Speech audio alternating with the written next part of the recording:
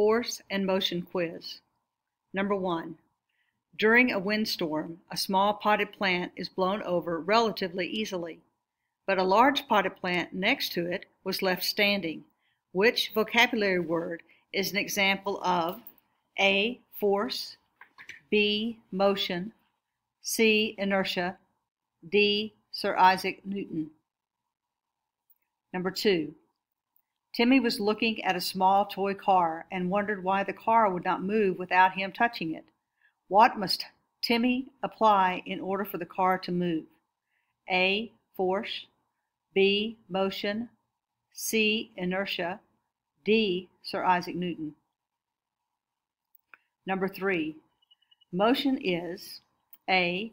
a result of an unbalanced force applied to an object, B. a push, C. a pull, D. an object's tendency to resist motion.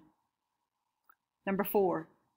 Which force did Newton discover after the apple fell on his head?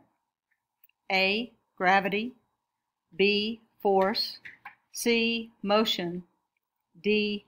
Inertia? Number 5. Inertia is A. the result of an unbalanced force, B. a push or a pull, C. the pull of the earth on objects, and D. the tendency of an object to resist motion. Number 6. How does Newton's first law explain why a pen on a desk stays in motion unless a person comes by and picks it up? A. Objects in motion will stay in motion unless acted upon by a force. B. Objects at rest will stay at rest unless acted upon by an unbalanced force. C. Objects will never move because of inertia. And D. All objects have the potential for motion. Number 7. A shopping cart left in a parking lot rolled a few feet and then stopped. Which two forces most likely caused it to stop rolling? A. Gravity and friction, B. Gravity and a person, C. Gravity and a rock, and D. Friction and mud? Number 8. Blank is the amount of matter in an object. It is measured in grams using a balance.